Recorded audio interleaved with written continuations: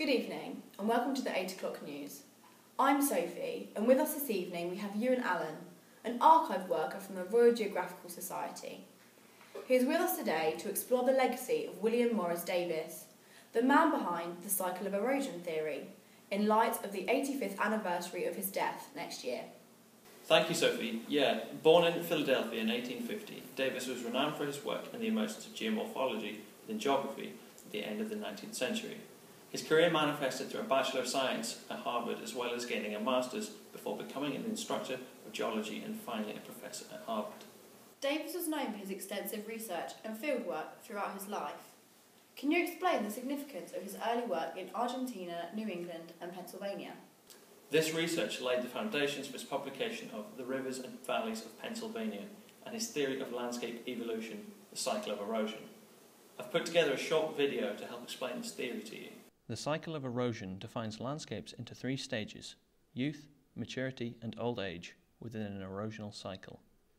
Firstly, tectonic activity creates uplift and initiates the cycle.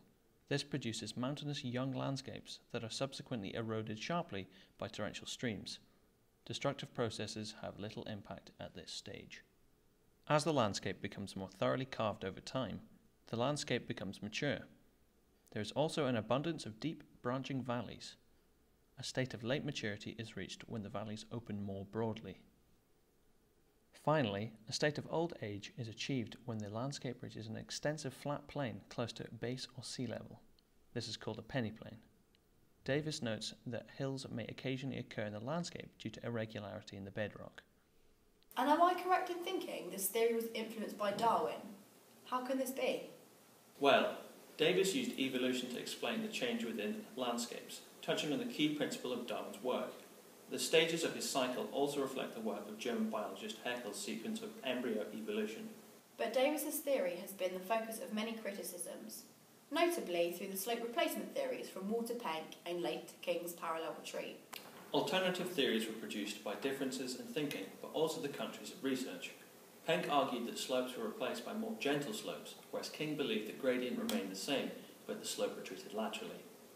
Although Davies's theory may not be applicable today, his theory set up an integral framework which helped progress geomorphic thought. He won multiple awards throughout his career, including the Penrose Medal and the RGS Gold Medal.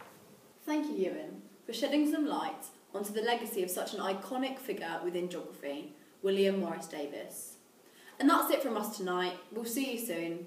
Good night.